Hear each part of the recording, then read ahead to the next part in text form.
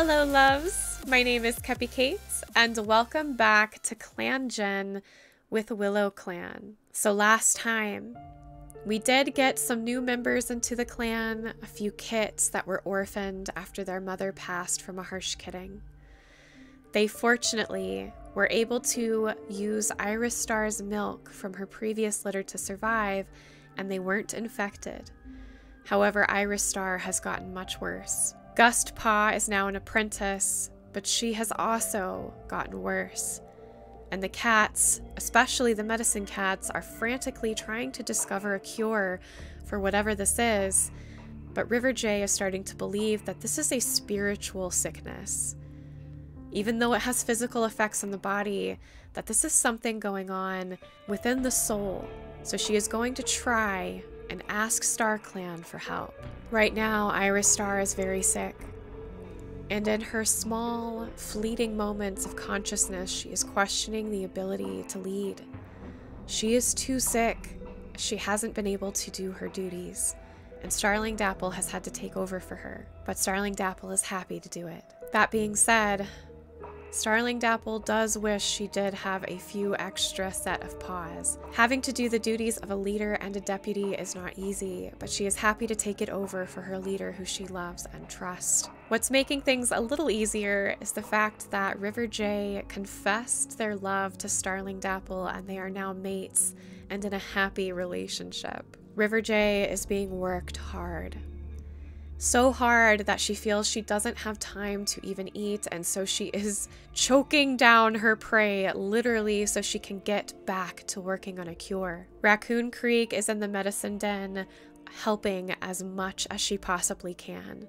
She survived this sickness. She's not sure how, but she's going to do everything within her power to help River J find a cure. Rot Whisker is trying to keep the mood light. He's very positive in his skill, confident in his skill even, and so he's hoping that by sparring with some clanmates, he can take some eyes off of what's going on in the medicine den and keep the warriors strong. Elrun is going to take a private moment to go to the dirt place, but her mind is filled with worry. Grouse Skip wants to spend some time alone today.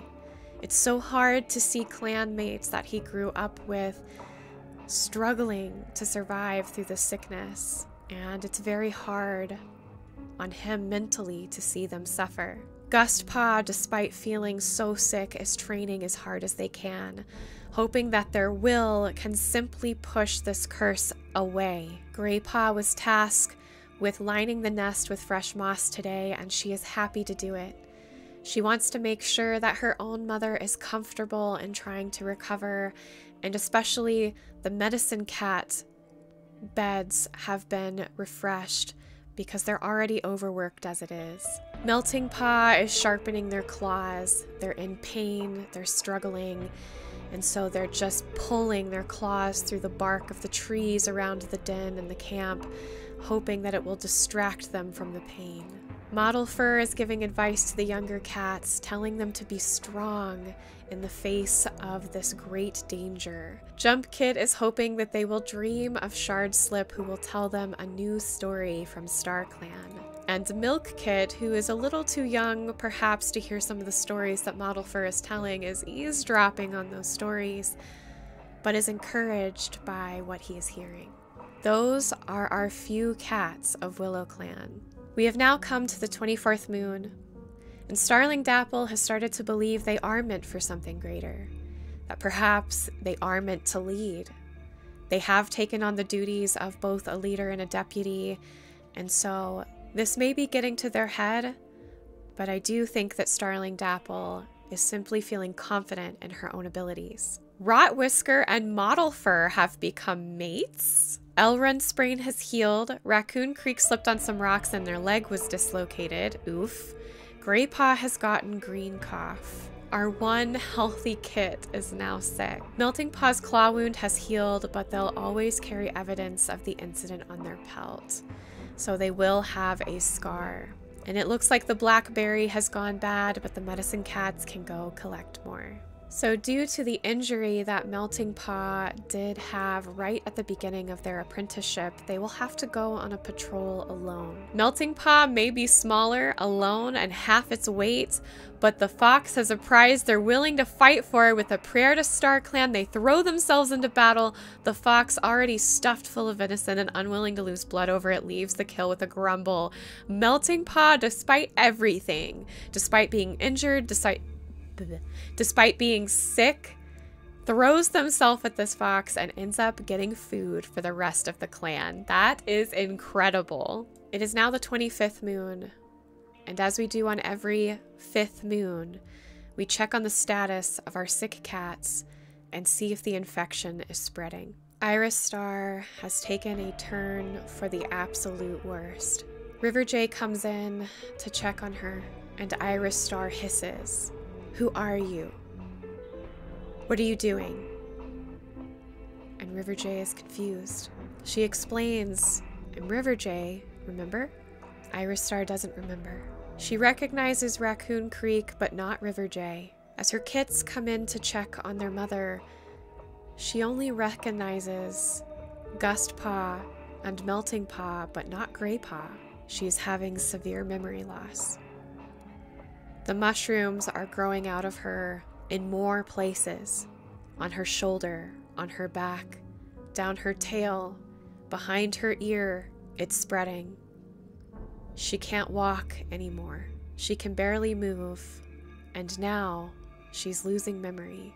Gust Paw, however, is feeling better. She believes that her ability to push through and fight and be strong against this curse is what has led her here. The mushrooms have not grown from her. Her fever is dwindling, and River J and Raccoon Creek believe that Gust Paw is no longer ill. So Gust Paw crawls close to her mother, Iris Star, and says, "Please, Mom, fight. Fight, try and get up, try and walk, remember." She's desperate for her mother to come through this, but it may already be too late. I just want to make a note that I rolled 99% for this cat to get cured, so Melting Paw has come out of their fever with no problem. River J and Raccoon Creek are not even sure if Melting Paw even had the sickness that Gust Paw and Iris Star and Raccoon Creek had and have. But whatever it is, it's gone, and they're happy about it because that's less cats they have to look over, and they can focus all of their efforts into Iris Star, who is fading quickly. No other cats seem to exhibit any symptoms, and so all efforts are placed on helping Iris Star recover. It's now the 26th moon, and it's a very special day because the new orphaned kits will now be made into apprentices. Starling Dapple announces that she will be taking Jump Paw as her very own apprentice. Milk Paw sits with their new mentor. We're gonna have to fix that, actually. So this is the first time I think I'm gonna have to really adjust something and change a mentor. Iris Star cannot mentor, obviously, so we're gonna have to fix that in the cat list, which I will do quickly, but we'll go ahead and read the rest. Rot Whisker's paw is now thorn free, but Gray Paw has died of green cough. In all of the efforts to help Iris Star come through this mysterious sickness, Gray Paw did not get enough help. Iris Star, after being told that Gray Paw was her daughter, nuzzles against the fur of their dead child, their kit, their Gray Paw, and feels as though the world has ended. One day the clan will have kittens who never knew Gray Paw in life, but Iris Star vows to ensure Gray Paw's memory will live on through them, and pledges that they will not forget their precious child again. No matter how bad this sickness riddles their brain, they will not forget their daughter. Gust Paw feels numb to the news of Gray Paw's death. How could they ever walk through a world without their sibling at their side? Some of the memories shared at Gray Paw's vigil make Gust Paw laugh. Some cry. Most of them do both, but Gust Paw marvels at what a special cat Greypaw was. Melting Paw fusses gently with Greypaw's fur, hiding the evidence of what killed them. Oh, good. Okay, I kept reading. I was worried that Melting Paw killed their own sibling. They want to remember them as they were in life, not like this. Melting Paw keeps searching for tasks to do, for cats to comfort, for distractions against the hole in their heart, as they fight to keep the grief from consuming them. And the medicine cats notice that more and more of the herbs are going bad. They agree that they're going to have to start going on patrols separately in order to find more herbs. But River J has noticed that this kind of rotting of the herbs is very odd.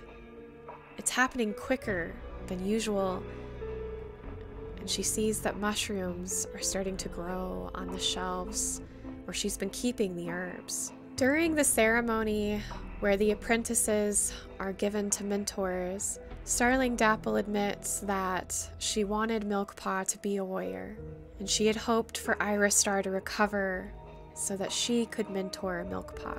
And Milkpaw takes a moment with this information. And before Starling Dapple can announce who the mentor is supposed to be, Milkpaw says, "Then I want to learn how to heal. I want to learn how I could help." And so Milkpaw, instead of being a warrior's apprentice, will now be a medicine cat apprentice and help River J and Raccoon Creek in learning about this sickness, this curse, in hopes of helping the clan. So Jump Paw, for their first patrol, is sent out alone so that they can be assessed on whether they are good enough to even be a warrior at all.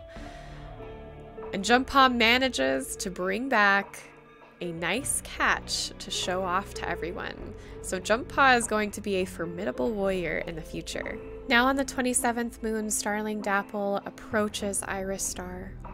Iristar barely remembers Starling Dapple, but with a few moments of explanation, a few memories flicker in her mind.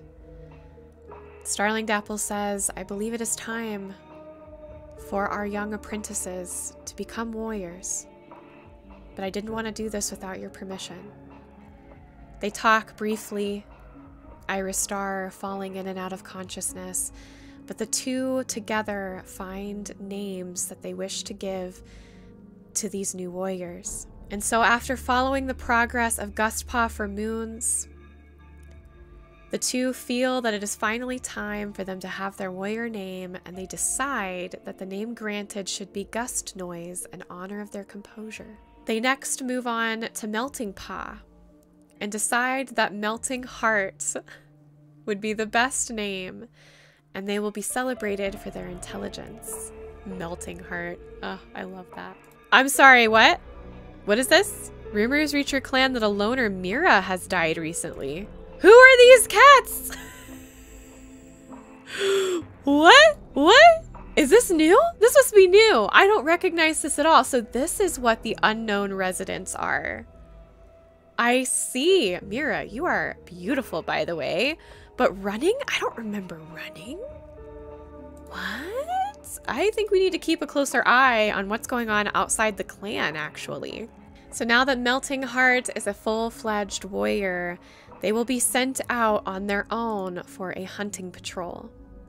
And once again, one of our cats wants to eat the food they caught since they're by themselves, but Melting Heart resists the temptation to make sure the elders are fed. And on the 28th moon, time has taken its toll, and Rotwhisker has noticed themselves slowing down. They've worked timelessly for many moons, but it is time for them to retire. Rotwhisker has seen this clan build up to what it is now. And now he's tired, and he wants to rest next to his mate, Mottle Fur. Grouseskip gives Milkpaw a pretty cicada wing, and they decide to wear it in their pelt. That is so cute! Iristar tells themselves they can't let these feelings consume them. Instead, they have to learn to live with it. Iristar is really struggling now. Both Gust Noise and Melting Heart decide that instead of grieving for their lost sister, that they are going to make sure they work every single day the best that they can be in honor of her. So both Grouse Skip and Elrun go out on a border patrol, and they come across a cat, a Web Clan cat, hiding up in a tree. The cat yowls a warning, "Wait, don't come here." But the cats are too determined to chase off this rogue, and before they can do anything, a large dog comes charging out of the woods and kills Grouse Skip before they can get away. On the 29th moon, it doesn't feel real for Starling Dapple, who stares at Grouse Skip's body blankly, waiting for this horrible nightmare to end.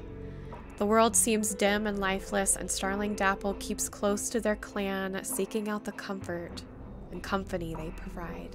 It's the 30th moon, and we're going to have to see what happens with all of our cats in the next episode, because I am all out of time. I hope y'all enjoyed it. If you did, tickle and poke that like button, subscribe to join our family if you haven't already, and jingle the bell to get notified of when I post any clangen videos. Also, feel free to join Discord or follow me on Twitch if you want to hang out with me on other platforms.